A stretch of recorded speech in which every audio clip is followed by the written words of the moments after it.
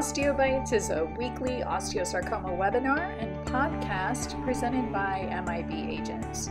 This week, we're talking with Dr. Alex Huang, Chair of Pediatric Oncology at UH Rainbow Babies and Children's Hospital and Professor of Pediatrics at Case Western Reserve School of Medicine. Our panelists are Amanda Levine of Facebook group Bone Cancer Support and Florencia Pistrito of Osteosarcoma and Ewing Support Group.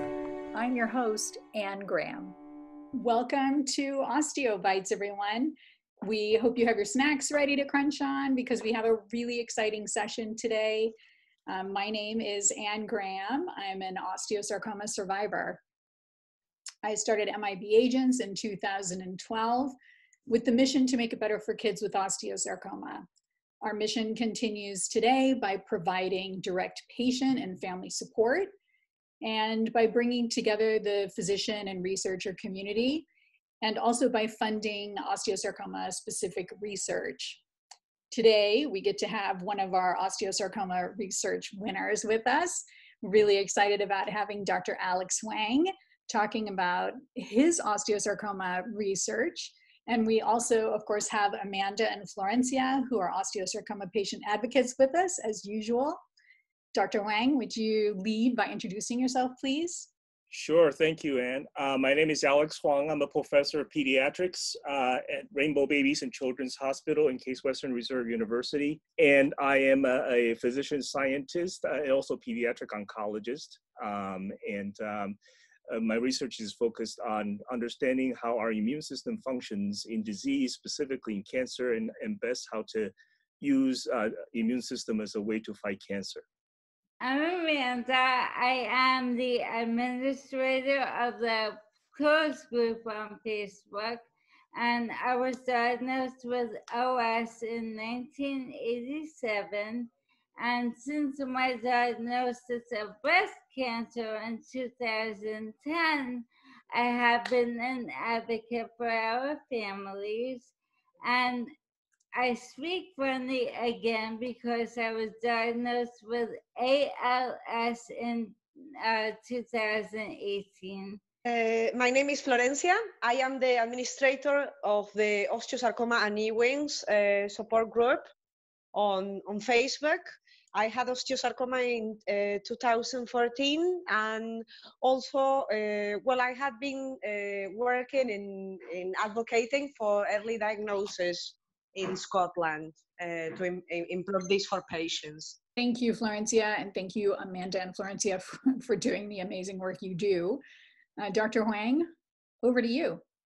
Sure, and I'll put it on, I prepared some slides to guide our discussion today. I was asked by Anne and MIB Agents to actually share some of the updates on the projects that were chosen to be funded by MIB Agents through the Outsmarting Osteosarcoma competition last year.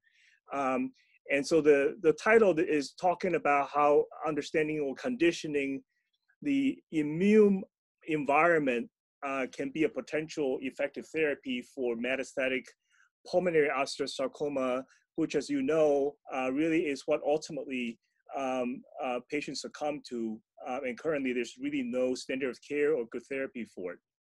And just a little bit about myself. As I said, I work here at Case Comprehensive Cancer Center here in Northeast Ohio in Cleveland. The Case Comprehensive Cancer Center is a unique entity that encompasses multiple institutions as a consortium institution, including Simon Cancer Center, which is part of university hospitals, and under which Rainbow Babies and Children's Hospital also belong. And then the activities are coordinated through school medicine, and then involving also Cleveland Clinic at Towson Cancer Center, where Mateo Tuco and Dr. P. Anderson's work. So they are down the street from me. We can bike to each other's offices, and it's actually a great community here to work in. My focus is in tumor immunology. This is something that I've studied since the early 1990s. And so really it's very exciting over the last decade or so to see how immune therapies have come to the forefront as an alternative approach to solving cancer problems. And so I'll talk a little bit about some of these approaches we're trying to think about as we tackle pulmonary osteosarcoma. And here are some photos of the Czech presentations from last summer. And I particularly like the one on the upper right-hand corner here where we all have a little hero pose.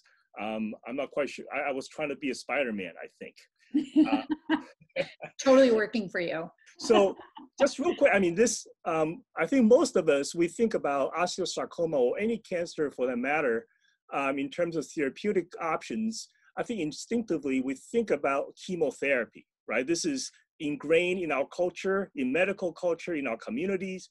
And really the history of chemotherapy sort of started right around the time of World War II for the last 7 or 8 decades now, because we found that in some circumstances, chemotherapy and combination chemotherapy can be quite effective. But if you look back in medical history toward the beginning of 20th century, before the advent of chemotherapy, there really were two therapeutic options for people with cancer. One is surgery, and the second is radiation. This is in the dawn of the radiation physics era. But if you just trace back a little bit past this whole past century, where most of our efforts is really in tumor intrinsic vulnerabilities, meaning understanding what is it about the tumor cells itself that we can attack, either by chemotherapy or radiation to induce cell death. But before all these tumor intrinsic approaches to solving cancer, there was sort of a flash of hope in the late 19th century, beginning of 20th century, where there were brief demonstrations that our own immune system can be quite effective in fighting cancer. And this is sort of was attributed for the large part to Dr. Paul Ehrlich in 1909, who won the Nobel Prize in 1908. And the proposal is that the tumor can be effectively eliminated by the immune system. But the major demonstration clinically really was a product of Dr. Coley's work in New York. And over the past century or 120 years, it really we spent 120 years understanding some of the basic biology behind our own immune system, to the point now, in the current decade, we're starting to be able to manipulate some of our understanding and translate it into a clinical translation to fight cancer. So it's a long road. And as I said, many of our, and maybe up to this point, a lot of our conversations around osteosarcoma surrounds the traditional sort of chemo, surgery, and some instances radiation. And what I group these things are sort of tumor intrinsic properties of cancer, right? So we understand genetic alterations. We want to do the genomic profiling, epigenome, transcriptome, the DNA, RNA, proteins that are made by the cancer cells that allow them to survive better, and understand how can we attack their cell cycle by some of these chemotherapies so they will grow less. How do we have them turn over faster? Their metabolomic profiles. How do we use our nutrients? What kind of food we eat? Oxygen tension, all the other stuff to really cause stress in the cancer cells to cause them to die. But what I wanted to spend today really thinking about is a different way to approach the cancer. Meaning cancer cells do not exist in a vacuum by itself, right? It exists in the person body, which is surrounded by a whole bunch of other non-cancer cells, immune system being one of them. But obviously there are vasculature, there are stromal cells, there are fibroblasts, there are other things, microbiome we heard a lot about recently, about bacteria in our gut, how they affect our body's ability to fight cancer. So we want to sort of think a little bit about, are there things in a non-cancer specific manner that we can manipulate to allow the immune system, in this case, to do a better job at eliminating cancer, which is overall, after all, part of the properties of the immune system is to detect anything that is different from self, right? So bacteria, infections, COVID-19, I mean, as a perfect example, something that shouldn't be in the body. When it's introduced into the body, the immune system fights very aggressively against it.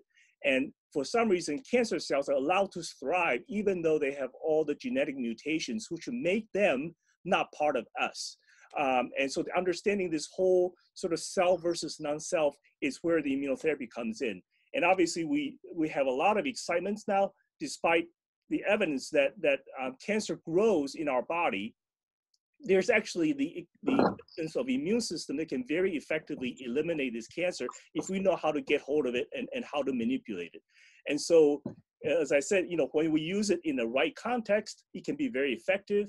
But at the same time, the immune system is also very aggressive and very specific. So if you turn the immune system to fight against cancer that has a shared property with normal tissue, then you might actually have a potential side effect of immune system fighting against normal tissue and causing autoimmune diseases. And these are some of the things we're starting to see in our clinical practice with the more recent immunotherapeutics, such as CAR T cells and immune checkpoint blockades, things that have really made a lot of headlines. So we are really scratching the surface right now, and hopefully in the next decade, this is really going to be one of the major advancement points. And obviously immunotherapy is very exciting, not just because of its own sort of very powerful way to fight cancer. It can be universal sometimes. This is why you see certain aspect of immune therapy, when you develop immunotherapy against melanoma, for example, it may actually the same principle and the same drug can be used to fight against osteosarcoma. So we always have to keep our eyes open to see what is out there that people are using in different kinds of histology of cancer, and does it make sense for us to apply the same thing into therapy for osteosarcoma. And because immune systems are either composed of cells that can move around in your body, or proteins that can float around in lymphatics and blood, it can actually penetrate through the whole body. And so they can go to places where potentially radiation, surgeons' hands, and even some chemotherapeutic agents cannot penetrate. And it has a specific memory response in certain part of the immune system, so that even if cancers are in very low abundance and it's not being eliminated, but at some point in the future, there is at least theoretic hope that the immune system can remember itself, and they remember the encounter of the same antigens or the same proteins that's expressed on a tumor. And so if there's a reemergence of a tumor expressing the same thing down the future, your immune system can be woken up and targeted. So obviously we're talking about osteosarcoma here, and I want to focus specifically on the tumor that metastasizes to the lungs. And just so that I think every tissue in your body where the tumors reside will present different in the tissue context. And I think the more we understand about different tissue context, what are the cells are there in the lungs, for example, versus the bones, versus the brain, versus wherever, I think the more we're going to understand, and the better we're going to be effectively targeting. So if you look under a microscope, and you say, okay, here's the biopsy of an osteosarcoma. Most of the time, many of the cells we see under a microscope are the tumor cells. And that's depicted here by these pink cells. Some tumor cells are dividing. You see this chromatins being split into two daughter cells. And we are constantly thinking about ways to use chemotherapy to target these dividing cells so they don't grow anymore. But if you step back and look at the 30,000-foot level, the whole tissue that composes the tumor actually are also composed of multiple different other cell types, such as all the immune cells that we have. We don't have time to talk about specifically each one of them, but these cells also play a role in the tumor microenvironment. And in many times, they are playing a role in containing the tumor. Sometimes they're playing a role to allow the tumor to grow. Sometimes they're actively fighting against the tumor, but there are multiple mechanisms. There's a push and pull relationship, and that keeps the tumor either at bay, or the immune system then all of a sudden collapses and the tumor takes over. So there are constant interactions going on here, and this is our job to try to figure out what are these communication codes that we can hopefully hijack at some point and use them against the tumor cells. So I'll focus a couple of things today. One is we recently focused on a specific molecule called VCAM1, which is found to be overexpressed in osteosarcoma cells that specifically metastasize to the lungs. And we know that VCAM1's partner on the neighboring cell here in green is this molecule called VLA4, or alpha-4 beta-1 integrin. The name is not important, but the important thing is to understand that in order for this osteosarcoma tumor cells to grow in the lungs, they need these neighboring macrophages to create a nest to allow them to take hold and to grow. And it's sort of like, you know, having a bully, and every time you see a bully in school, they're always surrounded by a couple other sort of not so bullies, right? And there's a relationship here that allows this whole thing to then becomes a microenvironment where even if you have a very effective, let's say, CAR T cell, for example, you want to create a CAR T cell to come in to destroy the tumor, but if the whole environment is so immunosuppressive, even the effective CAR T cell may not work properly. So, and there are other molecules I'll mention briefly. This is why we have to continue to understand this. One of the things that, and this might have already been mentioned, pediatric cancer is very different than adult cancers. And this is just an example of looking at the types of immune cells that are infiltrating in different tumors. And these are a lot of histology here. Breast and colon, obviously, a majority are in adult cancers, esophagus cancer, versus Ewing's, osteorhabdo, neuroblastoma, hepatoblastoma, and Wilms. These are all very pediatric cancers. And what we can see right off the bat between adults and peds, there are differences in the amount of immune cells that infiltrates into these tumors. Okay, so whereas adults, they're heavily infiltrated for the most part by T cells. These are denoted by CD3. T cell is a kind of lymphocyte in your body. But in pediatric tumors, they are infiltrated predominantly by myeloid cells, so these CD68 positive cells, the macrophages and myeloid suppressor cells. And the question is, what do these cells do? And Dr. Gorlick and MD Anderson actually had a nice paper a while back now, looking at osteosarcoma patients and comparing the abundance of these macrophages, these myeloid cells, and look at the overall outcome. The more myeloid cell infiltration you have, or another type of myeloid cells, the dendritic cells, the more you have in the tumor itself, the worse clinical outcome you have, suggesting that the presence of these myeloid cells are doing something bad for you, okay? And they are favoring the tumor development. And so we wanted to look a little bit about that, and this is the project that's funded by MIB Agent. And this is the first part here, where we take this sort of understanding and develop a therapeutics around targeting this VCAM1 VLA4 interactions into a clinical trial. And this is what depicted here by this picture. I'll show just very briefly. This is actually not specific only to osteosarcoma, but in breast cancer, for example, in cervical cancer, in a couple other cancers, it's been shown that from the primary tumor, you can have tumors that spread through the blood vessels and seated in the lungs or in the bones. In this case, this is breast cancer. For whatever reason, the tumors that took residence in the lung or in the bone overexpress on their surface this VCAM1 molecule. And there's a lot of studies undergoing right now understanding that on a genetic level, why that is. But what is shown is that when this VCAM1 on the tumor interacts with neighboring myeloid cells, these macrophages, they induce a survival signal into the tumor to allow tumors to grow, all right? And what we found was, what we found also through our study is that this interaction not only has a positive effect to allow tumor to grow, but it also sends another signal into the macrophage cells itself to make these macrophage act as if they are suppressing the immune system. So there's a bilateral talk between these two. And the idea was, if you disrupt this interaction, can you change, number one, the pro-survival signal in the tumor, and number two, change these macrophages into another type of macrophages that are usually seen in inflammation, in fighting bacteria, fighting other infectious agents, so that they can then help in eliminating the tumor. And that's the idea. And so we did a couple of experiments to show whether macrophages in fact is needed for the tumor to grow in the lungs.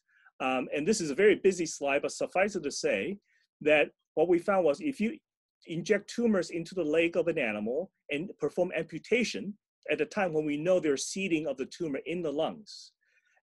So you remove the primary tumor, and much like our clinical scenario where you know you have metastatic disease in the lungs. And then we give them chemicals that actually will deplete the macrophages in the lung. So to take away these supportive bully cell types, and ask what happened to the tumor itself, where this chemical does not have any direct effect on the tumor cells. What we saw was that over time, you see diminishment of the signals of the burdens of tumors in the lungs very effectively, actually. And so we took this further to say, okay, obviously we need these immune cells in the lungs to protect us from daily sort of exposure to bacteria and fungus and all the other stuff. We don't want to be going around depleting everybody's macrophages, but can we do something else different? And which is, can we somehow specifically disrupt this crosstalk using molecules that specifically are targeting these interactions between the two molecules here? And so one of them is an antibody that targets against this alpha-4 integrin right at this junction between VCAM1 and alpha-4. And this is a commercially FDA-approved drug that people using in MS, natalizumab or tasabri, where it's been shown to be actually pretty effective in patients with MS to prevent cells from migrating into the CNS. And what we found was that very effectively, we can actually eliminate tumors that have already occurred in the lungs using these kinds of method, using antibody against this alpha-4 antibody, and to actually induce quite a substantial number of mice to become tumor-free, as far as we can understand. So again, there's nothing here targeting directly at the tumor. All we are doing is we're taking away the crosstalk between the tumor and the myeloid cells, okay? And so based on that, we, and I'll skip over this, based on that, we have been pursuing this now for the last year and a half, a phase 1/2 clinical trial where we propose to Biogen, who owns the natalizumab drug, which is, again, like I said, approved for autoimmune diseases, MS and IBD, inflammatory bowel disease, and really show them all the data we have. And for the past year and a half, we open our books and show them all the preclinical data we have. And part of the study was supported by the MIB Agents Osteosarcoma Fund. And we were able to finally sort of convince them over the last, in December, to allow us to use their drug and to start a clinical trial, hopefully soon, where we were looking at, number one, safety of the drug in pediatric population. Again, that drug is mostly approved for adult patients with MS. There's some small cohort of safety data in pediatrics in Europe and other places.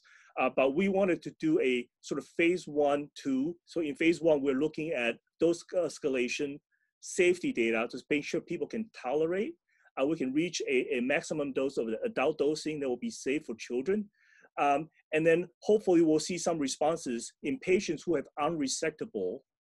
So these are pulmonary nodules that the surgeon's hands cannot reach, and for whom there's no other option, to see whether or not we can actually see any clinical response whatsoever. Now, obviously, I think ultimately, single agent like this probably are not going to work as effectively as combination with other things. But before we can get there, we need to have a safety profile of this drug in pediatric population, so we can actually, the age range we have here is quite large, between 5 and 30. Right? And some people have asked, why don't we open up to 40 or 50 years old, which is great.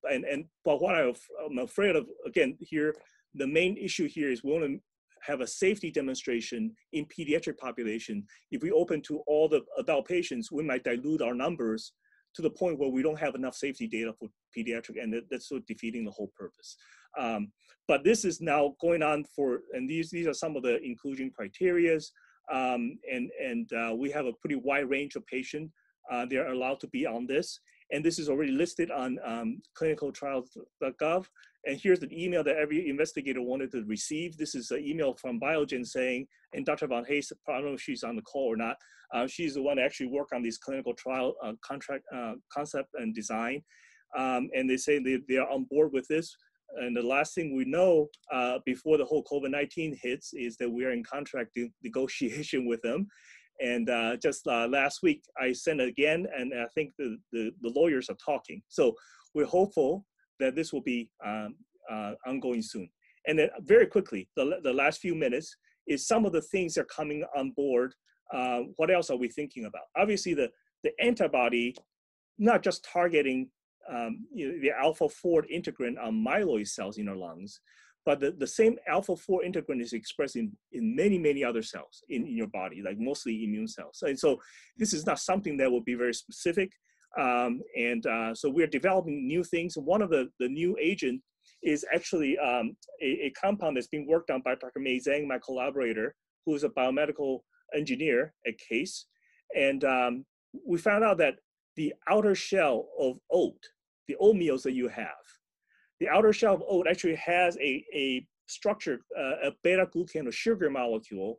We call it BG34.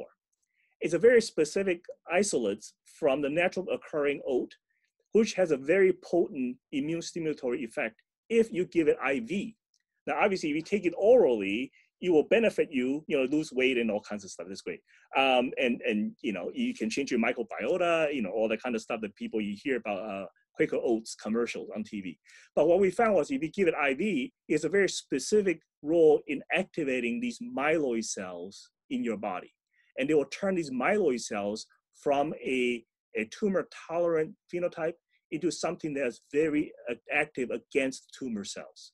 And we are still working on all the mechanisms of how this works, but we have the IP. We are now performing, or we just submitted a pre-IND submission, or about to submit a pre-IND request with the FDA for potential phase 1 clinical trial in osteosarcoma to try this in again unresectable patient population that to hopefully see some activity there.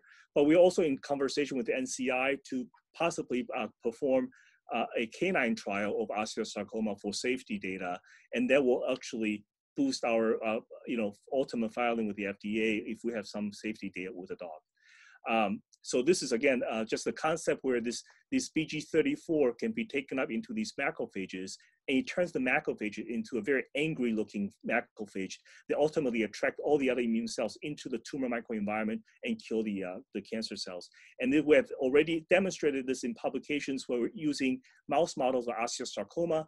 When we start injecting this BG34, which are very well tolerated actually by the animals, over a span of 2 months, we can render a substantial number of these animals tumor-free in the lungs. And this is not just working in osteosarcoma, but also in melanoma as well. So this is something that we're very excited about, and the mechanism is very unique.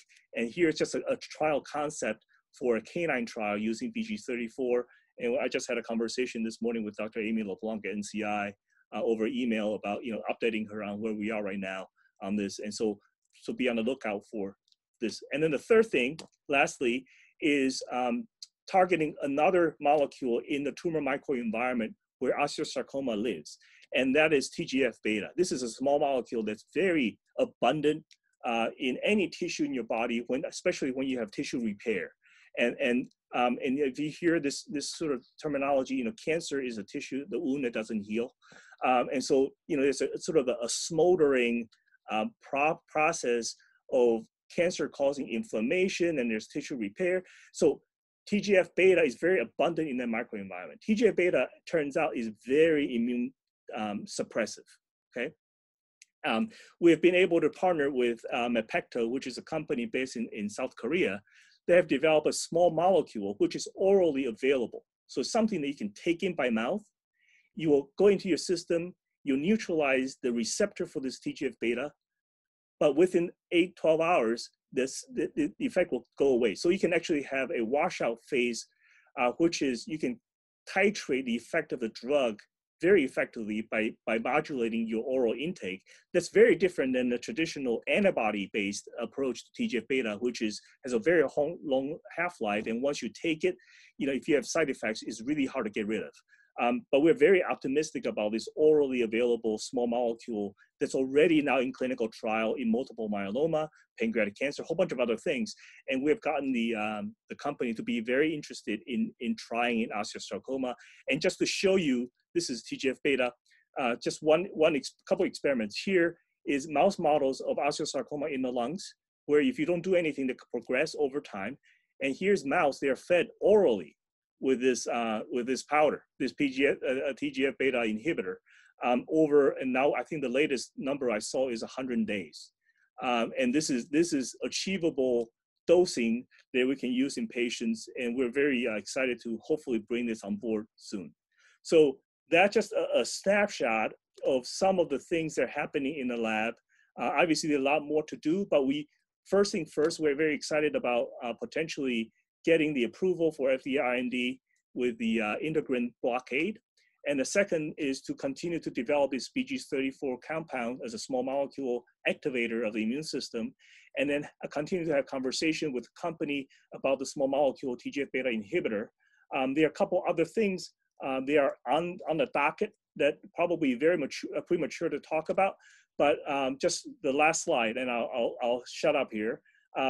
But one of the things that I'm very excited about this actually is, I don't know if people heard about this whole concept of cryoablation, which is, obviously you can shrink a bulky tumor by either heat it up, right? Or you can zap it with radiation. Or one of the ways you can do it is you can insert a probe and put very cold temperature, either argon gas or liquid nitrogen, to freeze and to cause a water crystal. And that what it does is it disrupts the tumor cells, and it releases all kinds of tumor antigens and other things that are very immune stimulatory. And what we have been able to work on is principally in a mouse model of rhabdomyosarcoma, is that we are beginning to understand a little bit more about the molecular undertaking behind this type of approach and what are needed as a biomarker before we enroll patients to try on the cryoablation. The idea was that if you can activate the immune system effectively, the immune system can actually go and attack other metastatic sites other than the ones that you actually stick a probe in. So there's something called a scopo effect, where if you target one lesion, there might be multiple other lesions in the body which can be attacked by the activated immune system that circulates through your body, which obviously will be ideal. And so there's something that we're very interested in, and hopefully there are a couple grants out there pending right now to actually sustain this work. But again, this is something that it was started with the help of MIB Agents funding. And so I will end there. And I think leaving, hopefully, sorry, I went over time, 3 minutes. But thank you all very much, and I'm happy to take any questions. Okay, that was awesome. I think everybody must be standing up and cheering right now, because that was amazing. There's so much there to take in, and for families that are in treatment right now or who are newly diagnosed, this is so hopeful. There's so much on your plate over there at Case and UH Rainbow Babies that are just is really hopeful. So thank you for undertaking that work. How important is funding from nonprofits or private funding? How important is that to your work? Yeah, I think that's the fundamental advantage and the critical support of foundation funding, such as the MIB agent, is to allow, especially if it's discretionary funding, where it's not tied to a specific. I mean, I think I understand there's the importance of milestone delivery, but I think there are certain times when you want to be nimble and be able to move in a direction which might be 180 degrees different than what you originally proposed.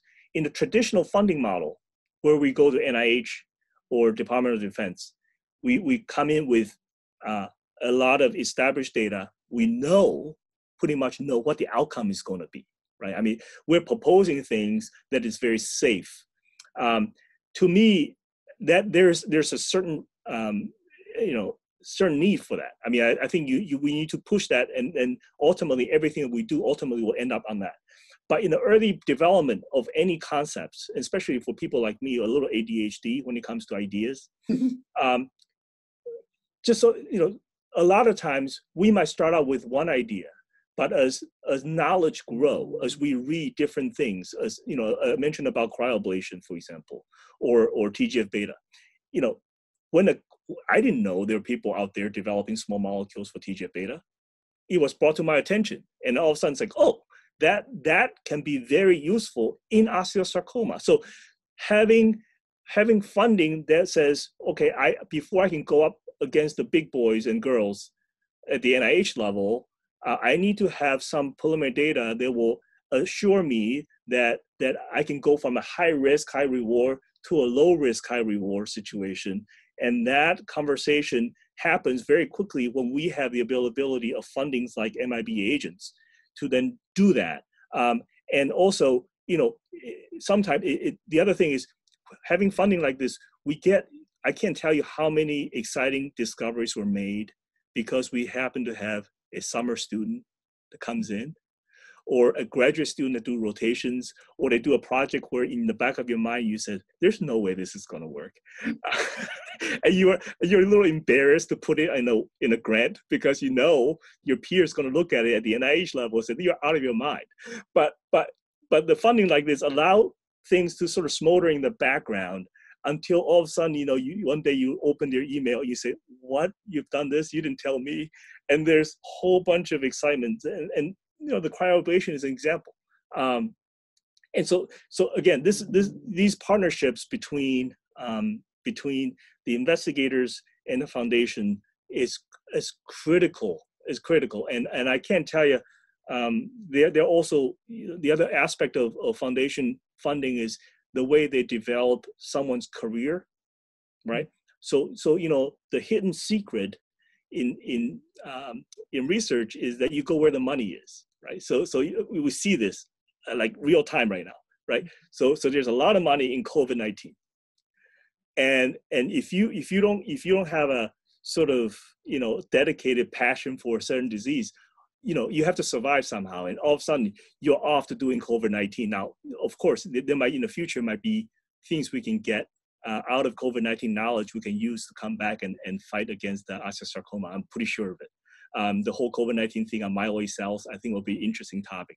But I think we go where the money is, and so having sort of foundation support allows us the assurance that we have the funding necessary to keep going, even if there are gaps in funding. And like I said, to be able to say, okay, I'm going to mobilize, for the next 2 months, I'm going to do this rather than doing what I said I was going to do. And because this is where the science is hot, we got to go after it.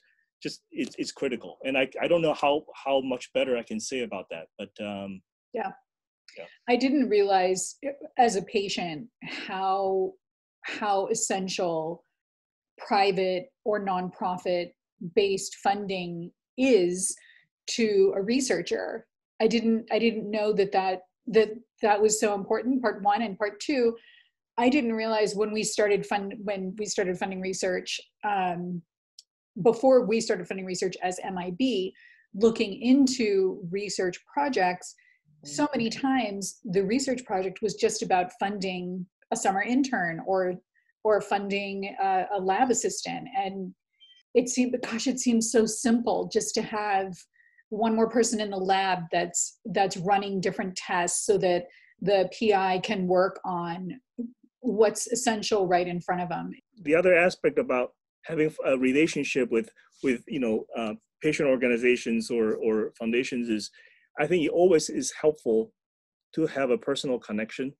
So that I think one of the danger that academia has is that we can study a process to death.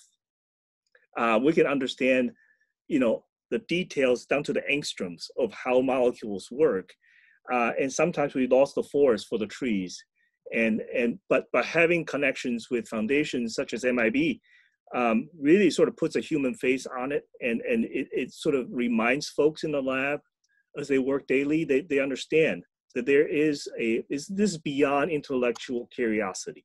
Obviously, intellectual curiosity is important, but we're constantly thinking about translationability. We're thinking about, okay, what is the lowest lying fruit that we can go after, that we can see on the clinical side, and that Johnny and Jenny can actually benefit from this across the street. But it also it's involving a lot of education, not just about with foundations and patient advocacy, what is realistic, what is not realistic. But at the same time, it also includes communications with our clinical colleagues, and to convince them. Sometimes it's harder to convince our clinical colleagues than foundations that we're onto something, because we're all fixing a particular way of thinking, and change is hard. And so I think one of the things as a community of pediatric oncologists in the future is and everyone's struggling with this. How do you go between established standard of care, let's say for osteo, right? How do you do that upfront map therapy or VPI-FOS or something that we're so sort of holding onto it? And when is it good enough for immunotherapeutics to say, would you dare to try that upfront? Or do you do it at the first moment you realize it's not working? Or do you do it, when it's MIC amplification? Or if your necrosis is less than 90%, you jump on it? Or you have, metastatic disease upfront? What is it? When do we do it? How do we do it? So that we don't shoot ourselves in the foot when it comes to immune therapy, and they don't jive very well with chemo.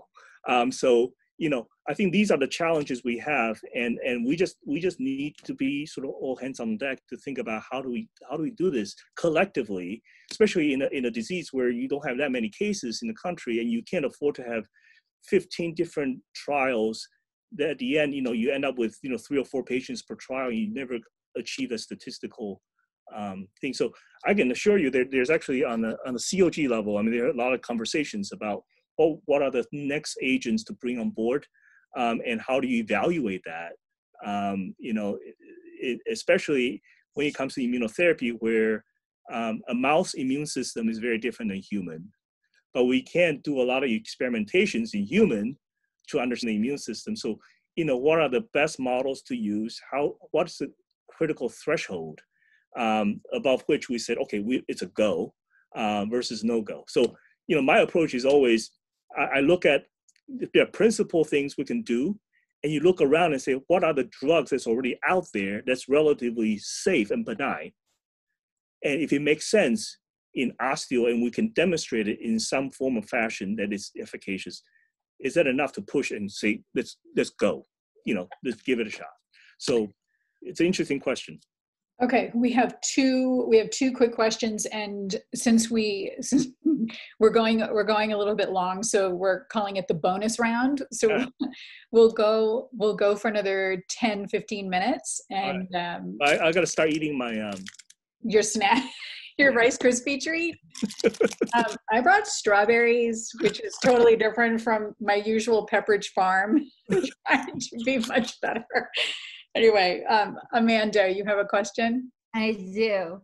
Are any of the projects that are in existence now or upcoming projects, will they be tailored for the child who has already reached surgical NED but has relapsed many times? Yeah, so the patient selection for a particular trial, I think it's going to evolve over time. For the natalizumab trial, because our principle is to actually introduce, first of all, to get the company interested in cancer. Secondly, to actually introduce some safety profile in pediatrics so that we can actually then design further experiments at different patient selections. That's why we pick unresectable patients to begin with. And that's a lot of times, when you have a first-in-man trial, that's usually what people do. Now, there are, like, for example, the TGF-beta small molecule inhibitor. We already have some data in clinical phase 1 trial in patients with other cancers. The concept we are thinking about right now is actually to have it either as an orally available agent that you take when you have post-resection, and just follow to see, is there any change to potential local relapse or distant metastasis or whatnot, or have upfront treatment of the patient who have resectable lesions, but have a window where they are exposed to the drug, so that after the exposure, they can go to the OR, have the tissue resected, and they give us the tissue to hopefully understand a little bit better, are we doing anything different in that tumor microenvironment in lungs compared to controls? So there are patients, obviously, as we think about the design and what kind of scientific answer or lessons we can learn, we'll start to pick different disease populations, patients with different disease, and go from there. I don't think right now what we're doing, any of it will go, until you have gone through the standard of care, the whole trial and to have, the relapse or recurrence. And the question is how fast after relapse recurrence, especially, if there are other TKI inhibitors, there are other whole bunch of other different things to try. How do you judge a patient, what is right for that patient or not? And this is why I'm interested in developing, sort of biomarkers to at least, for something like cryotherapy, for example, if there is a clear-cut biomarker that tells us somebody's going to benefit from this versus somebody who's not going to benefit, then you will help us sort of narrow down selection patients. But it's a conversation you got to have with your oncologist about what are the trials that makes most sense for you. Okay, question from a parent.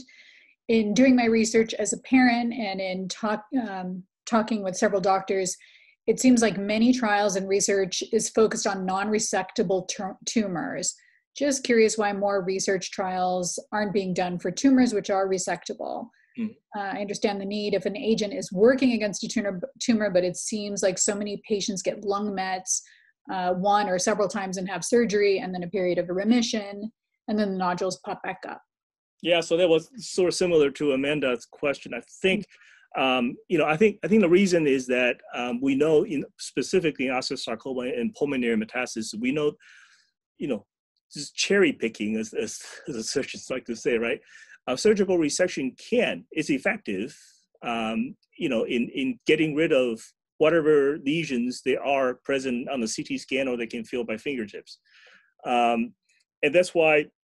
This is what goes back to what I was saying before. I think the challenge, it will be as we develop newer agents, when do you decide that this newer agent is better than the traditional established protocol, right? So, if the history of treating disease is that we can render some patients with metastatic lung lesions more or less tumor-free for some period of time by aggressive surgery, are we as a community ready to say we are willing to take that risk of having these lesions grow and trying new agents to the point where potentially the lesion might grow so big they becomes unresectable, right? So it's one of those conversations. What are we feeling comfortable about? And that's why I said this will be an ongoing conversation across the board. Okay. Next question. If BG34-200 trial shows promise in the canine trial, what are the next steps and timeline for advancing to human trial? Yeah. And what are the next steps, timeline for further studying the vectocertib? Yes. Yeah. Both of them, I want to be very optimistic. For the BG34, as I mentioned, we are ready to submit the preclinical pre-IND meeting request with the FDA. This is specifically for human phase 1. Now, at the same time, we're preparing for a canine trial. The outcome of the canine trial is not, we want to do both, but our ability to file with the FDA is not predicated on completing the canine trial. We're doing the canine trial just in case that FDA is asking us, because this is first in man agent, if they're asking us to show efficacy data in 2 mammals, one being mouse, and for osteo, I think that the canine will be the best scenario. We're trying to be preemptively proactive about that. So it's possible that we are going to have our IND meeting with the FDA later this, hopefully this summer.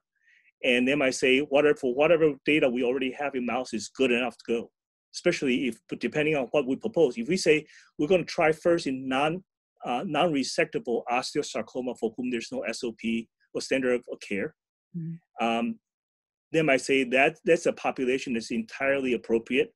It's a go.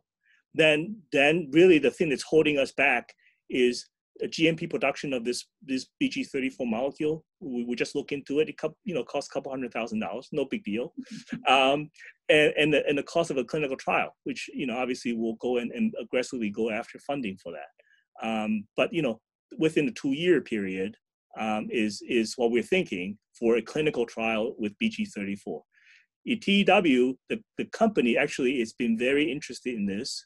We're about to send them our set of preclinical data in mouse. And I don't want to speak for them, but it's one of those situations where wink, wink kind of thing. If it works, they're willing to sponsor the whole trial in osteo.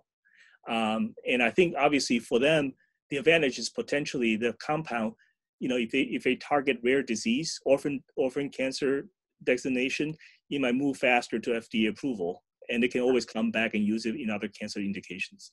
So we're trying to leverage anything we have to get the company interested. And the thing it helps us is that we know the scientific advisor for the company who we used to work at NCI. So it's good to have friends in different places. So.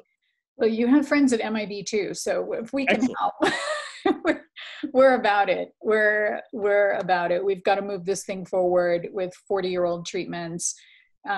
In my case, it worked. In Amanda's case, it worked. But there are too many for whom it does not work. And we have to do better. I'm so excited to have you on board today, Dr. Huang. It's been always a pleasure this time and every other time we've had you speak at Factor and coming to visit you at your lab and in your hospital. It's been just really come again anytime.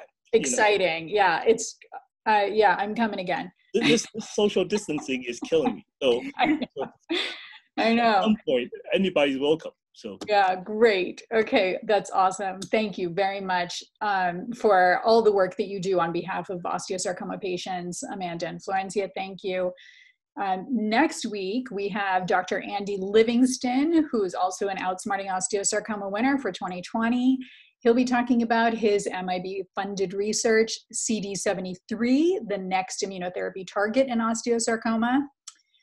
So please join us for that. It's going to be another cool session.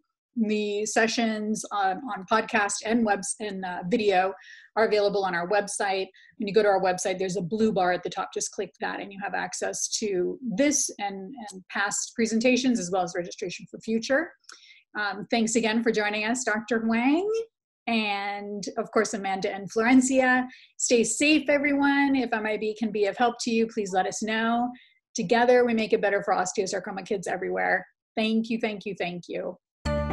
Join us next week when we talk to Dr. Andy Livingston of MD Anderson. The following week will be with Dr. Matteo Trucco of Cleveland Clinic, and then May 28th with Dr. Josh Schiffman of Huntsman Cancer Institute. Those researchers will be talking about their MIB Agents funded research. More information at mibagents.org.